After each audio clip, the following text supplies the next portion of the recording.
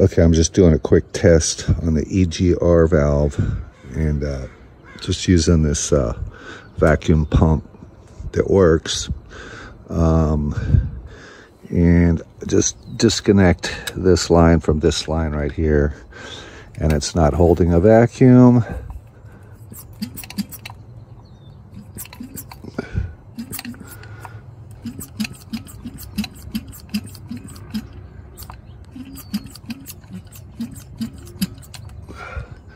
It should hold a vacuum. It's not. I can hear it working inside, but let's see, I can't.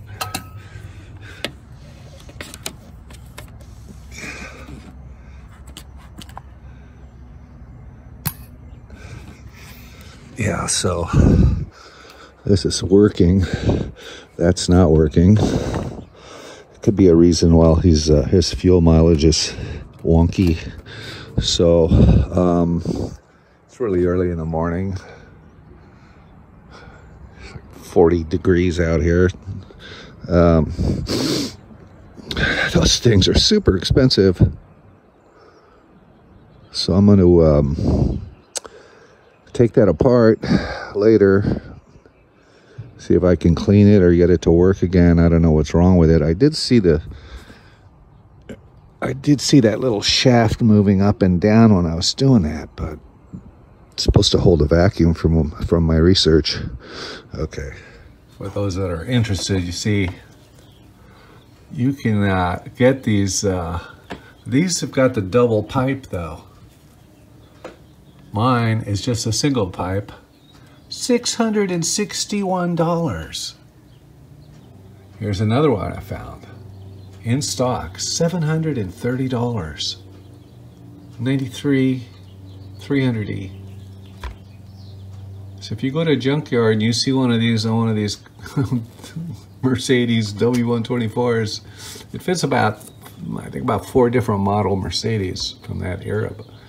Snag that puppy, man. You can make yourself some money. Jeez. Looking at eBay, $806 for this part. That's the one. Why? Okay, so next day I got the EGR valve out. This is what it looks like.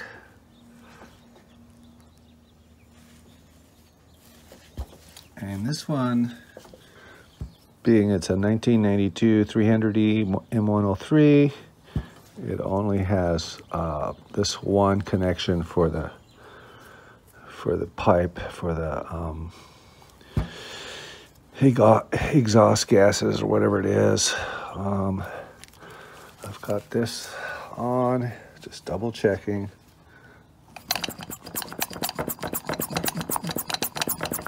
It does pump up, but it does not hold. So, I don't know if we can see it here. How's that? Can we see? So there's a little...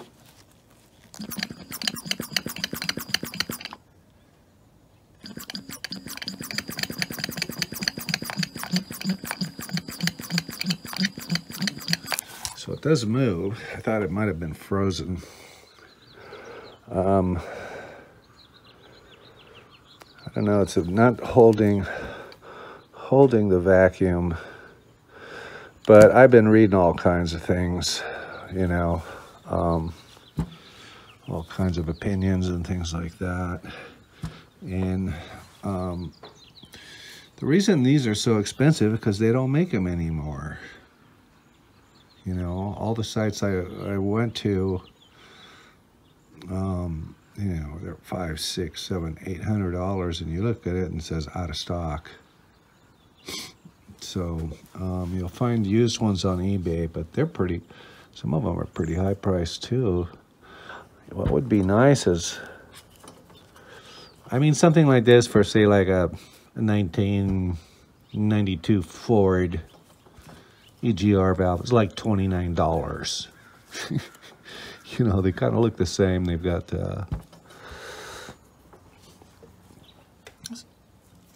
they have this little top hat here, and it has three, it looks like bolts.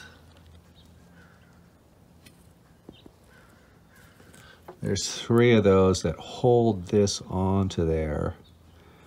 And then I'd like to know what's on the other end of this shaft that goes up and down.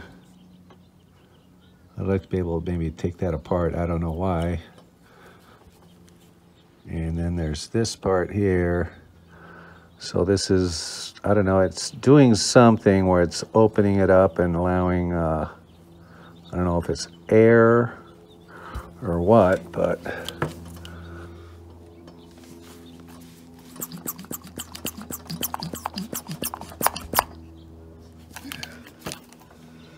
at least the thing moves.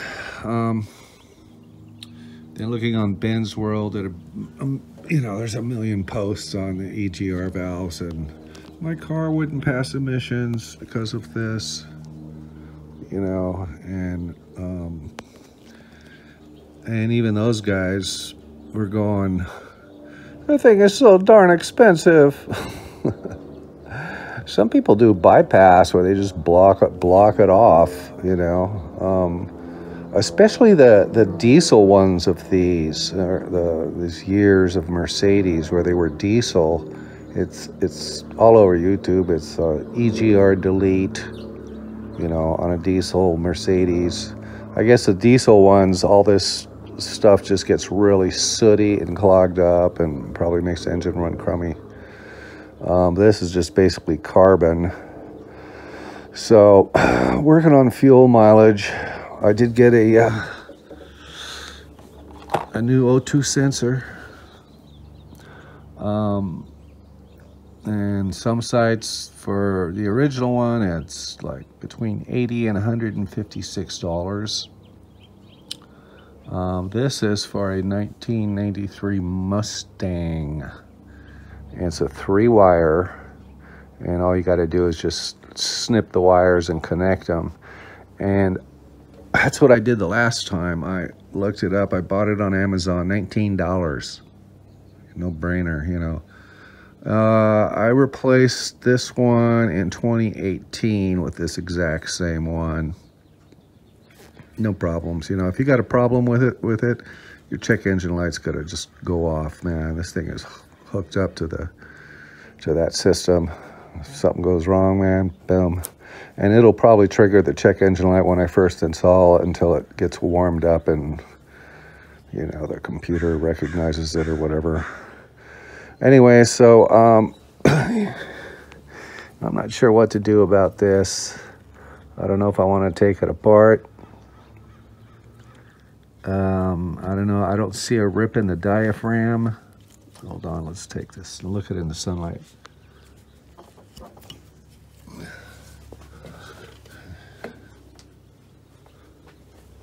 Let there be light. I'll have to look in there. Where is it? There.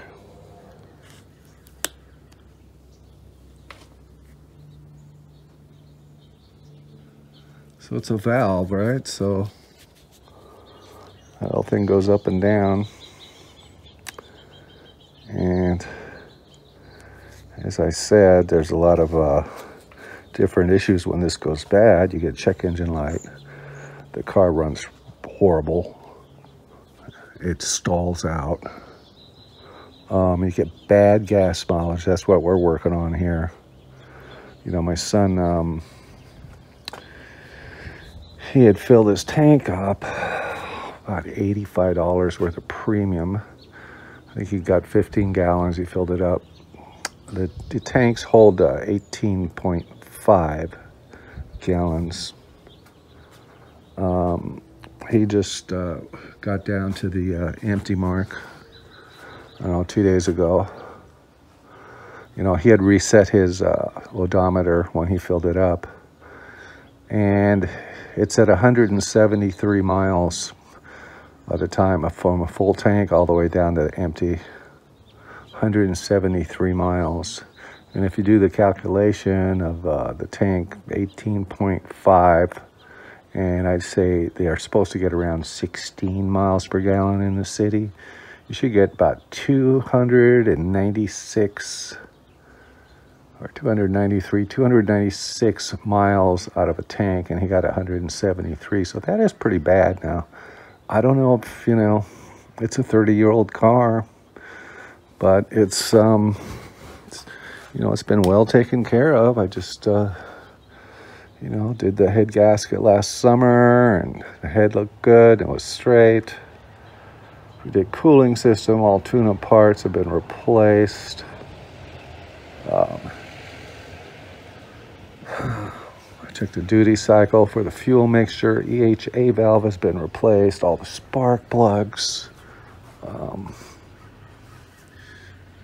So that's one thing. Another thing I'm going to do is I'm going to pull the air cleaner off today, and we're going to check out that valve, the throttle switch. If it's bad, the computer, the CSI computer, might be thinking that it's at full throttle all the time and it's feeding too much fuel, whatever. So I'm going to keep working. Check this out. I've been messing with it. So at first I took some carb cleaner and put it down this hole right here. You can see with a flashlight, you can see that needle, whatever it is. I think it starts with a P, some weird name they gave it. And I cleaned it all out, and then the pressure started getting a little bit better. Now look at it. Hell yeah. And then it was better, still wasn't holding real good. It was going up, but then it was going down. Then I took some heavy duty silicone and I sprayed it in here, a bunch of it, all around the diaphragm. And now it seems to be holding a lot. It's still going down, but you know what? It's okay.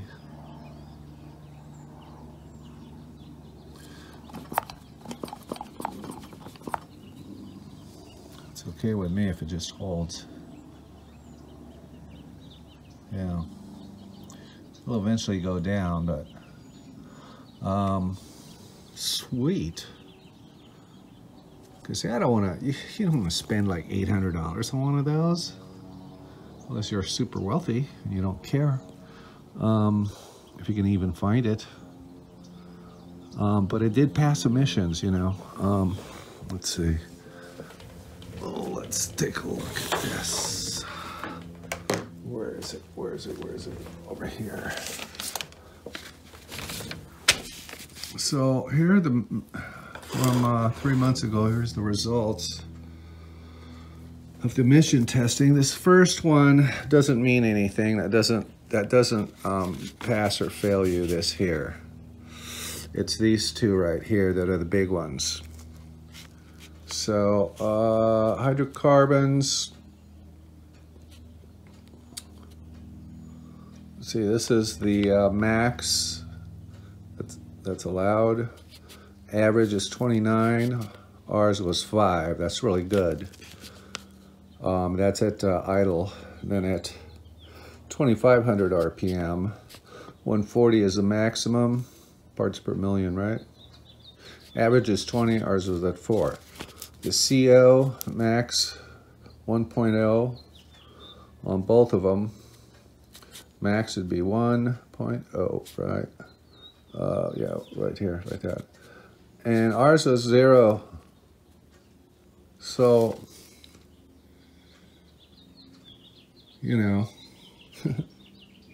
that's pretty crazy.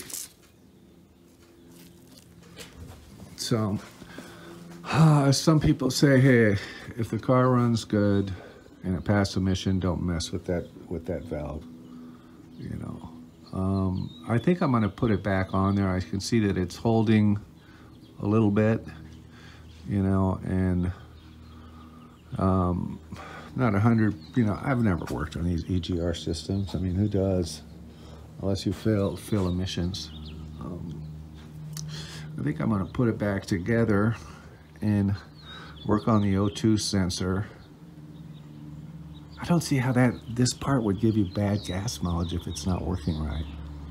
I don't understand that. The only thing I could find was that it cools, it helps cool because it's circulating, you know. It helps cool the cylinder temperature, you know. And one symptom of a bad one also is your car gets really hot, you know. So, you know, that's another thing. I mean, then there's like, oh, a cold start. I mean, there's all these symptoms, you know, still trying to figure it all out. But anyways, okay, you can look at this up yourself if you're interested. But I always want to know what things do, so. So the EGR valve is the main component of the EGR system and is normally closed, like mine. It connects the exhaust manifold to the intake manifold and is controlled either by a vacuum or built-in step motor. It's that. The function of the EGR valve is to control the flow of exhaust gas being recirculating depending on the engine load. The EGR system works by returning a small portion of exhaust gas to the engine's combustion chambers through the intake manifold, lowering combustion temperatures and therefore reducing the amount of the NOx emitted. It's like smog. You know, how does it work? Oh, God, I don't even want to know. Problems with the valve. Frequent problem with EGR valve is sticking due to buildup of carbon deposits. Some can be completely blocked. Now there's that tube. Let's see. I should run a coat hanger down it and see if it's clear. This tube right here, that's what connects to the EGR, and it snakes all around, and somewhere on the other side it goes into the intake manifold. And they say that those things can get blocked up, and the procedure for cleaning that out, which is really weird because you can't really take it off without taking a bunch of, you know, other stuff apart, is you undo the other end, and then you get a speedometer cable, a speedometer cable that's all kind of messed up on one end, and put it on a drill motor and snake it through like a roto-rooter, like you would in, you know, plugged up plumbing pipe, and get it to go throughout the other side. So, see what happens, huh? I don't think I can do this, but this is the tube here, right? And I want to see if it's clear all the way through. I can get a wire through it, but not, you know, not all the way. And then it wraps around this side of the engine, and it's right down there.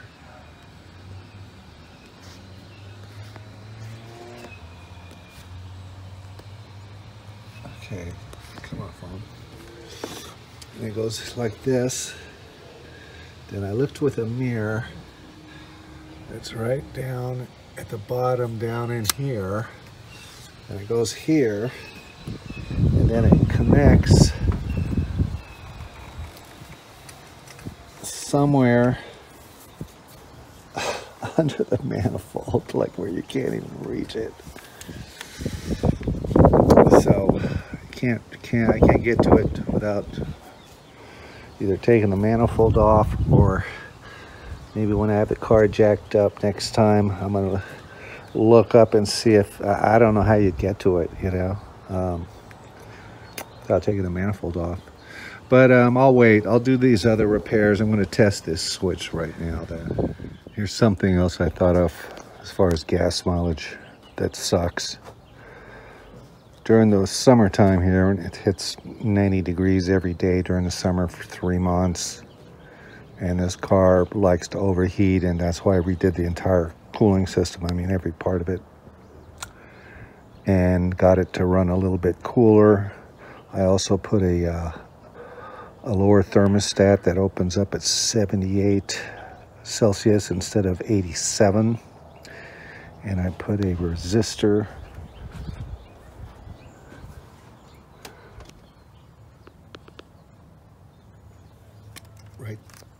right there to fool the temperature sensor, the coolant temperature sensor, so that the fans come on earlier. It does all that. It runs great during the summer now. You know, it doesn't overheat.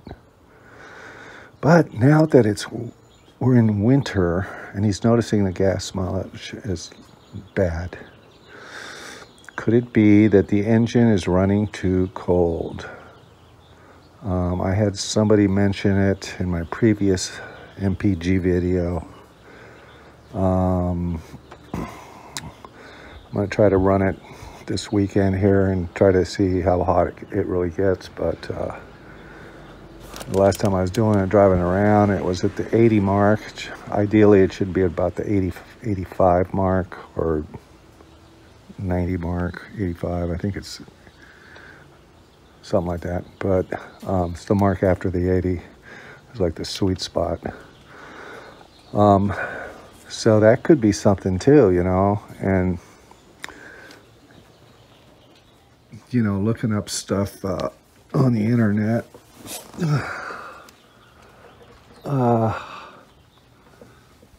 So cold weather and winter driving conditions can significantly reduce fuel economy. Fuel tests show that city driving in a conventional gas car is roughly 15% lower at 20 degrees Fahrenheit. It doesn't get that cold here. I think it might, you know, 37 degrees. And it's been pretty cold here lately here in Southern California. A lot of rain and, you know, you get the best fuel mileage with a car when it's running at, or the best performance, you know, everything when it's running, you know, hot. Everything's warm. It's more efficient. So it's one other thought. Anyways, so looking at instructions on the internet, maybe I got a different setup than everybody else, but I've got it set up like that. And then I get the connection. Micro switch opens up. It stops. I know that one guy was saying that the middle one is ground, and I don't know about that. If it was ground, well, there's that brown wire right there. Doesn't look like there's, see that center? It doesn't look like there's anything in it. There's no, you know, supposedly two is ground. So I know that when I put the probes and tested this right here, oh my gosh, my back will never be the same. Let's see, let's get this one, and let's make it a ground. Hopefully that's a ground. And then get this one.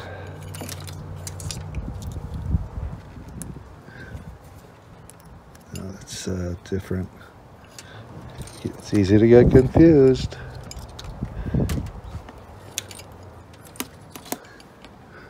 Oh, it's off. Okay. Okay. So this one is not a ground. This one.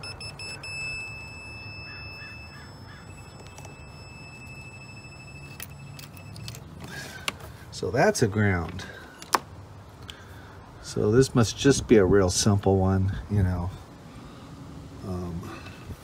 The middle one does nothing. There's only two wires here anyways. So you gotta be careful when you're looking stuff up on YouTube. This is how you test it. That one guy, it just goes like that. So I feel confident that that's working. If it wasn't, then we wouldn't be getting we wouldn't be getting a signal. Might as well give it a little lube.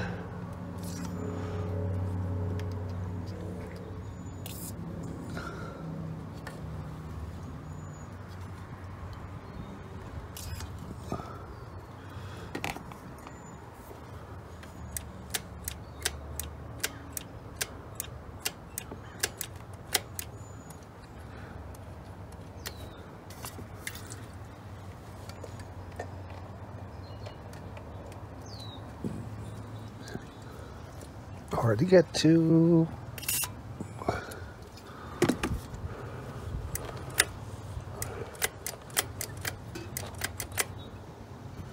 Kind of dirty. Okay, I think I'm going to put it back together. Don't forget to put this thing back in there.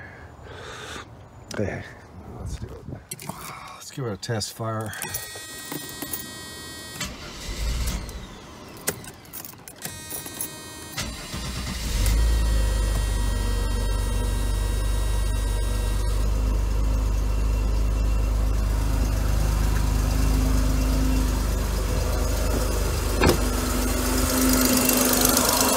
I think I need to order a new gasket for the GR.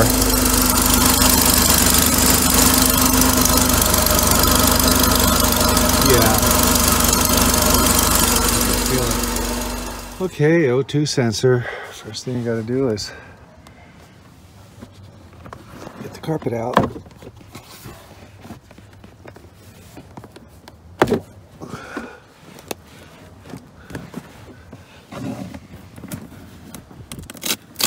Wow, Velcro.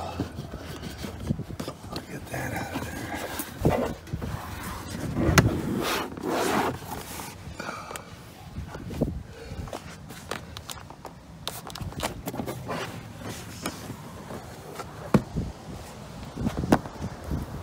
Man, look at that. It's amazing the quality of Mercedes back in the day. Okay, so yeah, what a nightmare this is, huh? This was from a stereo that used to be in this car that somebody took out. So, if I'm not mistaken, this right here is a lead. Look at that. It's nice and dry. This is O2. Here, I should just cut this stuff out. It doesn't, I'll just leave it in there. Who knows where it goes to? I think it goes to the back. And I think this has to come out. I believe it's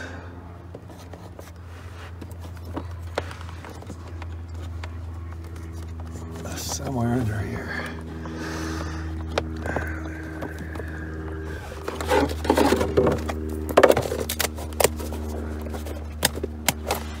Yeah, I'm gonna get this thing out. Yeah, it's that blue line disappearing under there. Oh my God. I thought there was an access box. This is heater. I'll have to go look at instructions. I could have sworn it was right here and it was easy to get to, but oh well. Okay. So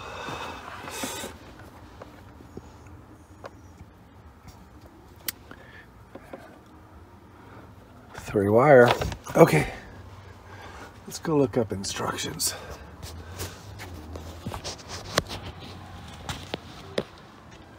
Okay, on this one, we got to jack the car up. God, I swear, I thought it was like under the passenger right there, but now the exhaust is kind of like in the middle. So jack it up, jack stands, lock the wheels, put the emergency brake on, and then we have to take that blue wire and shove it through that hole, disconnect the wiring, There's a rubber grommet in there, and that's all got to be pushed out. Got it out. Not too bad. Just took 2, you know, turns of the wrench. It was loose. So there it is. So these can go bad. They just start getting bad in age. And I was reading this guy, what's his name? Pierre Heddery on YouTube. He's a real good Mercedes mechanic, old school. And he has a whole write-up on the, you know, video on these sensors, and they can affect your mileage. You get poor gas mileage even though they still work, but we'll see what happens. Now just to splice the wires. So it's just a matter of cutting off the Ford connector. It's really not going to do much of anything for anybody. Cut the old one apart. This is just going to go like that. There'll be a connection right here like that. So I think and then this thing, you can't forget this donut gasket, whatever, rubber thingy. Don't forget to put that on, but I think what I'm going to do first is get this in like that, because it's really a pain when you got all this stuff and all of it has to turn with it when you're turning it in. And it just gets, God, it gets in the way and it hangs up and stuff. I think the shorter the better like this, to get it in there and tighten it up and then put all this stuff on it. I think that's what we're gonna do. Okay, it's somewhere right there.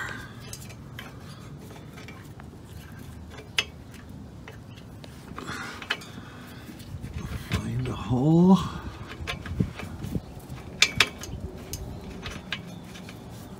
Get it to turn.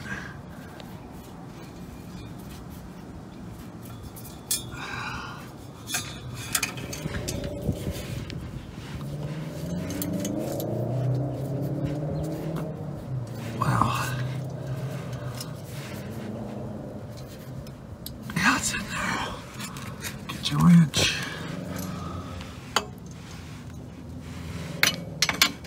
Kind of awkward.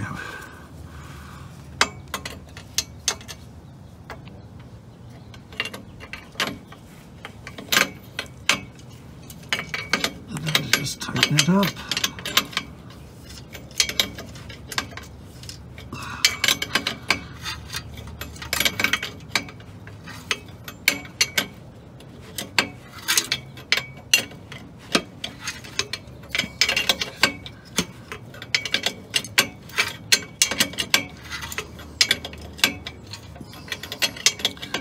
See that wire's twisting around. Hopefully this makes it a lot easier. Okay. That one good. Oh, there.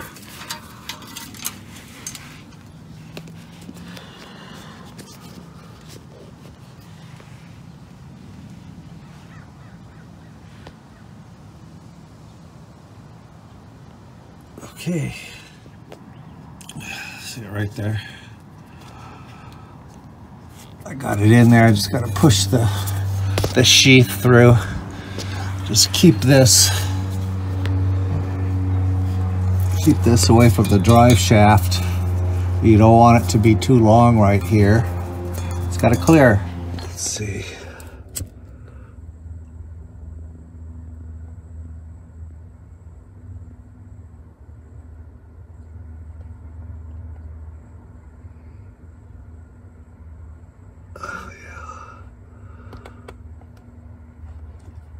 Yeah, they are.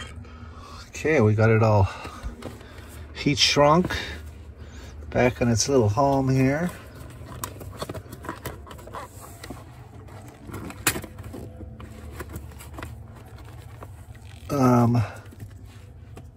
It just, I remember this thing drove me nuts last time.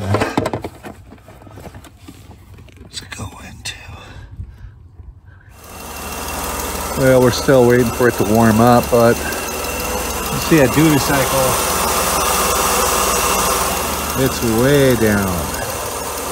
Way down.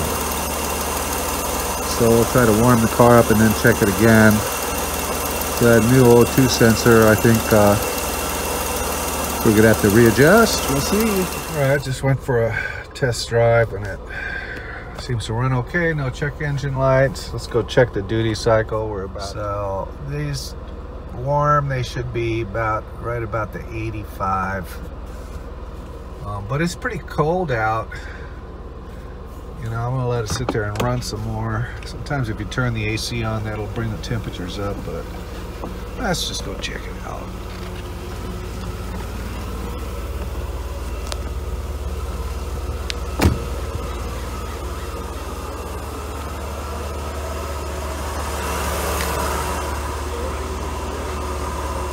Well, it runs okay.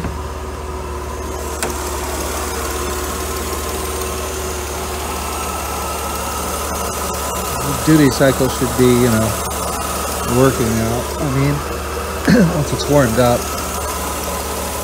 Let's see.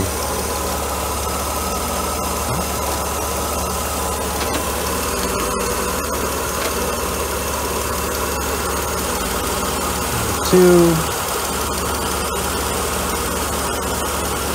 Number 3.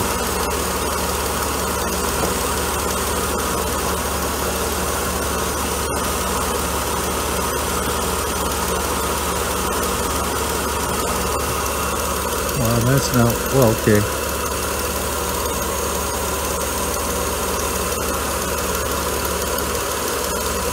It's a little rich, huh?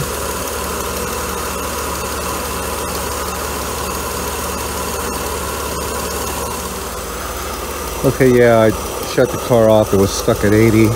Shut the car off for a little while. Let it reset. Now it's back.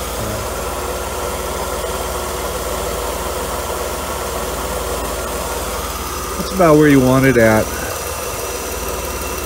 So that job's done. Well, let's see how his fuel mileage is.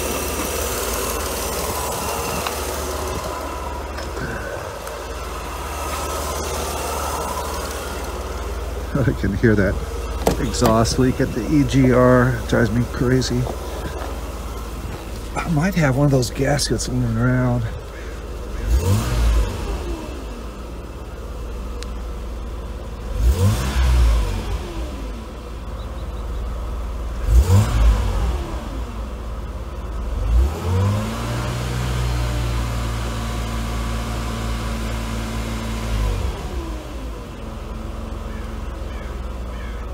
Yeah, I think we're good.